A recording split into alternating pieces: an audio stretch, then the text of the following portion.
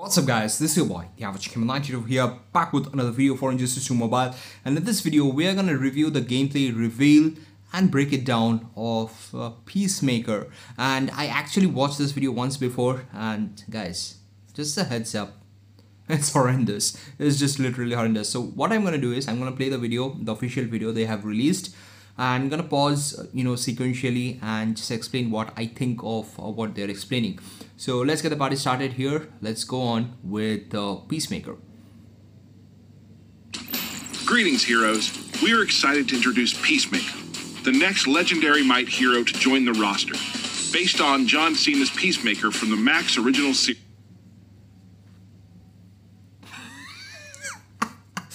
That walk, guys, that was ridiculous. I don't know much about this character, to be honest, but making this as a character in the game itself is funny. Anyways, we'll move on. This DC vigilante is willing to do whatever it takes to protect peace. He joins the flawed justice team and makes them even stronger by raising... Like, why? My question is why. So, like, there is no point, there is no connection. This team synergy in the characters itself, there is no connection. If you have League of Anarchy, it makes sense because all the characters are part of that team. You have, Batman Ninja team, all the characters are part of that team, so it makes sense. What sense does it make here? Like, this character is not connected at all to the movie. You could have had, a new Dr. Fate, same skin. At the end of the day, they're gonna do reskins. So having Dr. Fate would have made much more sense. But yeah, it is what it is. Let's move on. Their defense and amplifying their damage. Let's take a sneak peek into Peacemaker's abilities. First up is passive, a vow of peace. Peacemaker gains peace stacks every few seconds for each of his flawed justice teammates. When a flawed justice teammate tags in, a peace shield is activated. And all right, let's pause this. So a vow of peace, that's the first passive. Peace shield, it's gonna give shield, which is gonna reflect damage. As we can see over here, it's reflecting damage, and it's also gonna increase, I believe, the special damage. And I think this applies only for the flawed justice teammates, not all teammates, because if it was all teammates, this special damage increase would have been great, because possibly there would have been a chance for even King of Atlantis Aquaman to get an increased damage on the special 3, or even Deathstroke to get an increased damage on the special 2, which would have ended up resulting in more health reduction and like overall a good amount of damage. But this seems to be only for flawed justice teammates, and it's not gonna be that great. But let's move on. Incoming hits are reflective. The duration of the shield is based on how many peace buffs were stacked. Peacemaker's second passive, No Wrong Time to Rock, also supports his flawed justice teammates. The more peace buffs stacked, the more damage Peacemaker and his flawed justice teammates can unleash from their special attacks when the shield is activated. Black Adam unleashes an armor-piercing special attack which deals in...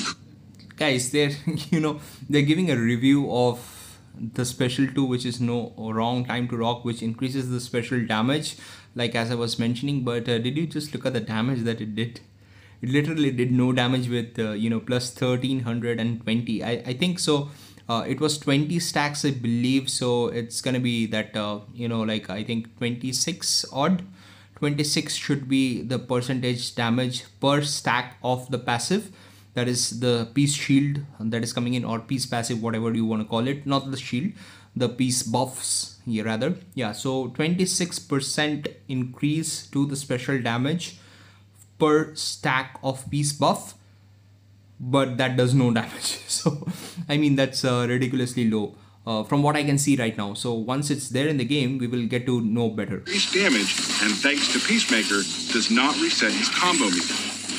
To strike fear and Deathstroke, Peacemaker shows off his... See, I think this is a good thing that, like combo interruption is, closed, but still, it's not gonna help a lot from a damage standpoint. So let's look at it here. Here, the uniform passive, which powers up his team even more. Deathstroke's low attacks fail to interrupt the combo meter because Peacemaker and his teammates are immune. As the combo meter grows, his teammates also gain more power. Next up, his special attacks. He starts building his combo meter, then launches himself headfirst towards Harley to deal damage and disable Like her move. I mean, this special one just looks I'm meh kind of special one because it has range from what I can see, but it's not doing a lot of damage. It's disabling the movement. Nobody cares actually about the disabling of the movement. So, anyways, In his next special, Peace Out, he shoots his iconic pistol at his foe to deal damage, tag them out, and drain their power. what I thought is like it's gonna die, but special 2 is just draining power. That's a good thing to have. Drain power anywhere is a good thing to have, and tags out opponent. So it's not gonna be beneficial at all in raids. So it's again a me special. Peacemaker calls in some backup against the Joker in this fight. Even Eagly could finish you. He summons his best friend Eagly to attack and strategically weaken the Joker by increasing the power cost of his specials. Dude, nobody cares if you're increasing the special cost, because more often than not you would be dealing continuous damage on the opponent, and it's just ridiculous why it is there in the first place.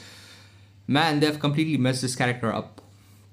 It's just bad. It's as simply to put, this character looks bad, copied skin, and I don't know whether I can zoom, but you guys can understand what I'm talking about. Yeah, it is what it is.